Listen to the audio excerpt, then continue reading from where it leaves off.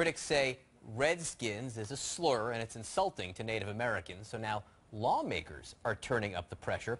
50 senators, all Democrats, signing a letter urging the NFL commissioner to punt the Redskins' name into history. Mark Lamont Hill and sports attorney Domenic Romano, you don't get the weekend off yet. I was too soon. We bring you back, force you to work a little bit more. Listening to that comment from Goodell, we're listening, we understand the issues. The team has had the name for 80 years.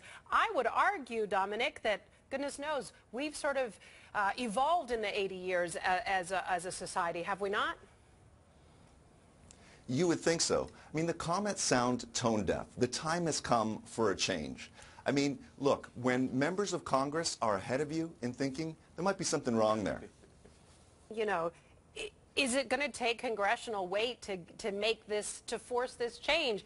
Don't you think that they're going to hear from enough people that say, it's time for us to move past this, get a different name? It doesn't have to change the support of the team, change the essence of the team. Go ahead, Domenic. Sorry, that was my fault. No worries. The point is this. The time is here. There is momentum.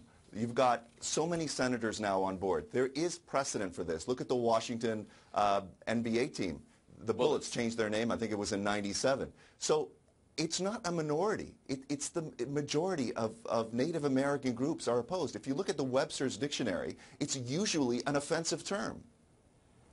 You know, now's the time for a change on this issue. And big thanks to Domenic and Mark. Now you can have your weekend, gentlemen. Thank you for sticking around with us at this hour.